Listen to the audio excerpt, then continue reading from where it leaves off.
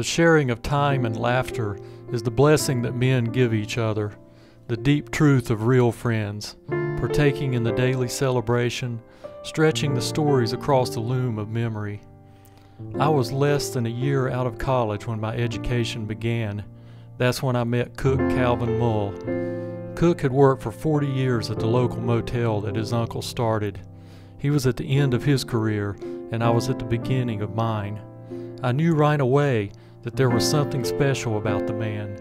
Customers loved to chat with him, and a constant stream of influential friends and visitors stopped by during the later hours of the morning. Salesmen would sometimes drive 50 miles out of the way just to see him for 15 minutes. It didn't take long for me to realize why. Cooke was the best storyteller I had ever heard, and he had the charisma and detailed memory to make his colorful past come to life. A burgeoning writer at the time, I was amazed at the power of his narratives, mostly humorous but often poignant tales.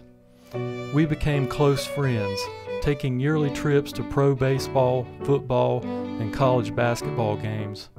Along the way, he told me stories: his childhood on Eddystone Island, his service in the Pacific Theater, historic local and national ball games he had attended, sometimes the seamier side of unrecorded local events, always schooling his constant student without knowing it, right up to his death in 1992. Ron Rash once told me that a person is not really dead until people stop talking about him, and I've done my best to keep Cooke Mull alive in my own work.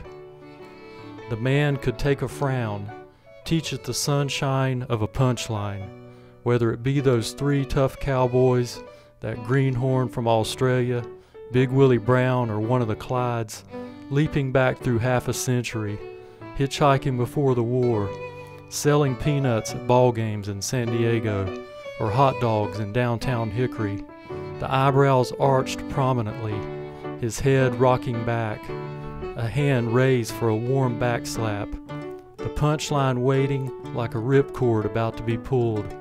In this artistic pause, in this perfectly balanced moment, I wish I could stop all clocks.